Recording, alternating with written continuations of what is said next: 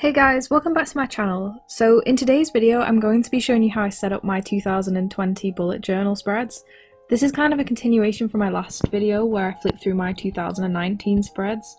So before we get into it, I just want to say that this video might be a little different from other people's setups just because I started my bullet journal in September. So I won't be showing you how I set up my goals page or my year in pixel spread or anything like that.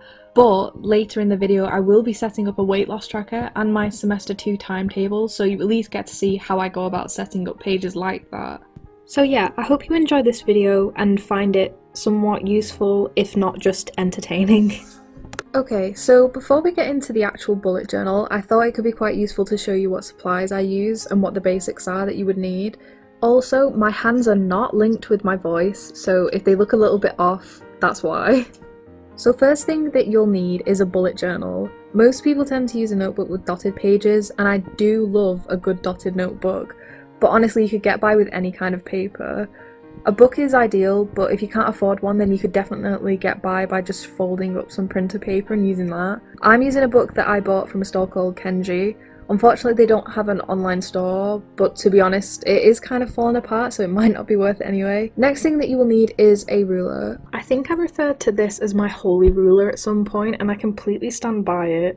I always see people online drawing perfectly straight lines with no guidance, and as much as I wish I was that skilled, I'm just not. Every time I try to be like them, I've ended up wrecking a page in my notebook, and it's just not worth it. So unless you are one of these gods among men, I would definitely recommend you use a ruler. The next thing I always use is a mechanical pencil. It doesn't have to be a mechanical one, but I think it makes everything so much easier to plan out a page with pencil before you go in with pen. Oh, I think I'm trying to show you my plan. So yeah, before I ever even touched my bullet journal, I actually planned out all of the pages inside of my sketchbook. I also swatch all the colours I'm considering before I commit as well. I would definitely recommend planning your pages first, just so you're not going in completely blind. I always go in with pencil first, so I really need to have a rubber on hand, but despite that, mistakes always end up being made, so it's nice to have a trusty rubber ready to correct them. It can't rub out your anxiety, but it can certainly try. Okay, so next I always use my fine liners. I've always used Pigma Microns, so I like to use them. The sizes I use the most are 0.5 and 0.8. I also recommend 0.3 just because it's the ultimate fine liner size. I'm not really sure why I think that, but at some point that got ingrained into my brain. Obviously any fine liners will do the trick, but if you're planning on adding colour to your journal, I would definitely make sure that the pens don't smudge. So this is my favourite ink pen. I want to call it a fine liner, but I don't think that's right. It's just nice to write smaller titles though, and it looks a lot better than a ballpoint pen. Which actually brings me to my ballpoint pen. So when I'm actually writing in my bullet journal, I always use a ballpoint pen. They're just convenient and you don't have to make it look perfect all the time. And a ballpoint pen will never let you down, unless it runs out, which most of them do immediately. Okay, so if you do want to add colour to your journal, I would highly recommend these Crayola Super Tips. Not only do they work for colouring and highlighting, they're also pretty good for calligraphy as well. They're super cheap and you get loads of different colours and they just work really well. If you don't want to buy new pens, you could definitely just use highlighters, coloured pencils, just anything really. But be careful with markers, especially alcohol ones, because the paper is super thin and I'd be surprised if it could even survive a marker. I would also recommend I want to say scalpel, but that doesn't sound right. I think people call them X-Acto knives, maybe blades, but it's basically a scalpel. So this isn't necessary at all, but I like to keep it around in case I mess up a page so badly that I just need to get it out of my journal. And finally, another unnecessary but useful product to keep around is a white gel pen. Now I usually go for the white Posca pen just because it's a bit more reliable than the white gel pens that I have. These can be useful for covering up mistakes, especially when you try to make a straight line without a ruler. They do work better when your paper is completely white, but you can kind of get away with it even if it isn't. Also, it's a good way to make it look like you've put more effort in than you actually have. So if you just colour in an area black or in a dark colour and then write your titles with a white pen, it just adds a little bit of something without max effort being used. Okay, so that's basically everything I used, but I just want to make a quick point that a bullet journal is meant for you, and it should be your own planner or creative outlet or whatever you're using it for, so Don't worry too much about buying the most expensive supplies. As long as the things that you do have work for you, it really doesn't matter. Honestly, the bare minimum would be a ruler, a ballpoint pen, and a piece of paper, and you'd get by just fine. So yeah, just have fun with it and don't worry too much about your supplies. Okay, so let's finally get into this. So first thing that I did off camera was just go in with pencil on all of my spreads, just so that they're ready. And now I just want to let you know that the first thing that you're going to see is actually disgusting. This title just ended up looking absolutely horrendous. I ended up winging it and it just went so wrong. Like, the calligraphy just looks terrible and wonky and weird, and then I did this little drawing of a camera. Yes, it is supposed to be a camera. And I did actually ask Connor if he could tell what it was at the time, and he said it looks like a floppy chainsaw. So yeah, that's how my day was going. So I quickly gave up on that and then moved on to my January page. I tried this new kind of title page in the spirit of New Year, New Me, where I used a circle instead of a rectangle. I know that's super creative. But yeah, I just sort of changed it a bit because normally I do this weird letter thing. I'll probably put a picture of it because I don't know how to describe it, but I think this looks a lot better. So after that, I went around it with little drawings of rats, strawberries, and cheese. So the main reason I decided to draw rats was because it's now the year of the rat, but another reason is that rats are just adorable. And I drew cheese and strawberries purely because we watched Ratatouille the other day, which is basically just the film of my childhood. Like, the scene where they're eating cheese and strawberries just speaks to me for some reason, and it always makes me want to eat cheese and grapes. I mean, it's probably because every time we watched it I used to get cheese and grapes and like go up to my room and eat them, but you know, those were the good old days. Then I started colouring it in with my trusty Crayola pens, and I did try some shading on the strawberries at first, but it honestly looked pretty bad, so I decided to stick with flat colours. I wanted the rats to look cute and not just like one colour, so I just used some light browns and left quite a lot of it white. I did actually have to look up what rats look like, just because I kind of forgot what they actually look like. Despite that though, they came out so cute and they honestly make me want to cry. Anyway, changing the subject. Considering I'm not usually the biggest fan of yellow, this page ended up pretty yellow. I think it's just because I made the circle in the middle completely yellow by the end. So you could actually think, hey, is that the sun? But you'd be wrong because it's a big moon cheese. It's a big moon made of cheese. So anyway, after that I just took my white Posca pen and added some seeds onto the strawberries. You know, so they actually look like strawberries instead of just pink blobs. So the next thing I did was my monthly spread, and this is just where I keep track of everything that's going on through the month. But honestly, it's just not that interesting. Like, I've seen a lot of other people doing more artsy or collagey spreads, but I just like to keep mine simple because it's easier. Plus, later on when I'm actually filling it out, it's a lot less pressure because I'm a lot less scared of ruining it since I don't care about it that much. Besides, you can't go wrong with a good rectangle, you know? So this month I decided to do a new thing, which is where I'll be writing down all the videos that I have planned for the next month. And it was really supposed to hold me to making a new video every week, but it's clearly not worked since this video is a week late, but hey, maybe it'll work next month. I guess we can only hope. At this point, I don't even know if anybody will care about a 2020 setup, just because it's basically the end of January now.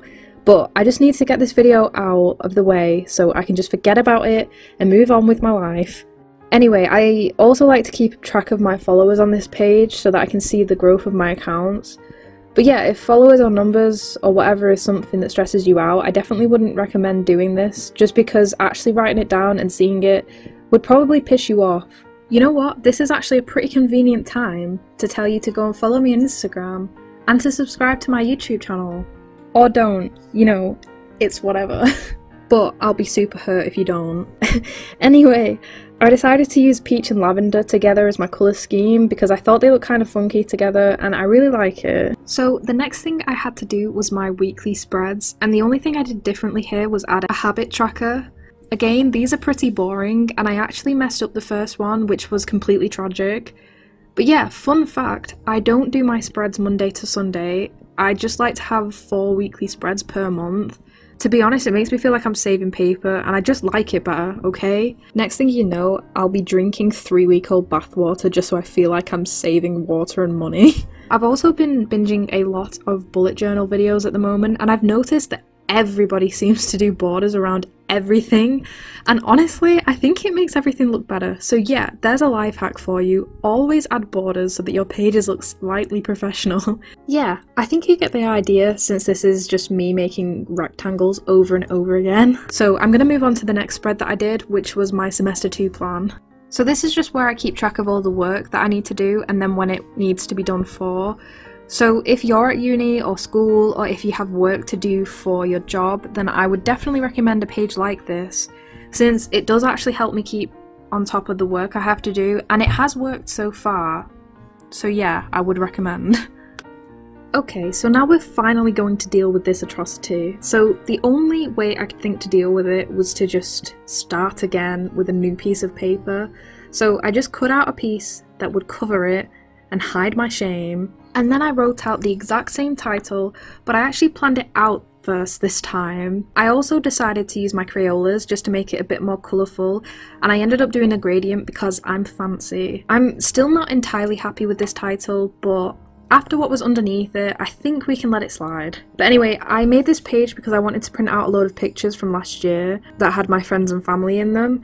By the way, all of my pictures from the first 3/4 of the year got deleted, so I did have a limited amount to choose from. So if you think you weren't featured enough, I'm sorry, at my dad.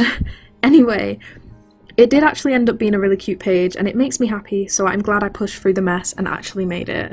This next page was pretty simple since it is just my university timetable. So I just started with a little gradient title, you know, being fancy again, and then I just drew up a table. So as you can imagine, it's just the days of the week and then the times of the day. But because my timetable does change every week, I decided to mark my lectures and stuff with post-it notes. And honestly, cutting these bad boys up was so satisfying, and I had such a great time. Except for when it inevitably went wrong every now and then, but that's not the point. Fun but not really interesting fact number 2 is that I got these post-it notes from the freebie fair, so that's pretty solid. Whether this page will actually be practical for me, I have no idea, just because I don't know if I'll have the motivation to peel them all off and do it again every week. Either way, I just finished up this page by making a key so that I know which colour means what type of class. So yeah, that's my little timetable. So the last spread that I did was my weight loss tracker, since one of my aspirations for this year is to lose weight. I'm not going to fill it out during the video since I'd rather die than put that on the internet, but yeah, I started off by doing a board game styled line. I don't really know how to explain it, but you can see it so you'll probably get what I mean.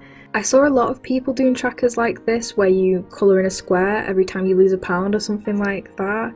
So yeah, it wasn't my original idea. I also decided to do a "you are here" sign at the time, and honestly I kind of hate it. And then underneath that I just did another tracker where I can write down my exact weight at the end of every week. And then I just finished it up by adding some pink and some grey borders around it. And then, guys, I had this fabulous idea. I'm not gonna lie, this is the best idea I've ever had.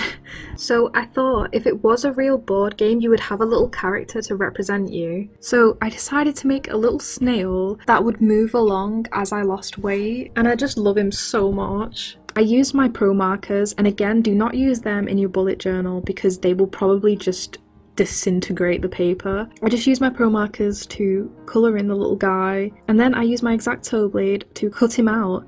And then the worst thing ever happened. I mutilated him. His fucking eye came off and I was devastated. But I mean, after I finished mourning his eye, I stuck him onto a piece of paper and recut him out so that, you know, he was whole again. So yeah, this is the little guy. Isn't he just the sweetest thing you've ever seen?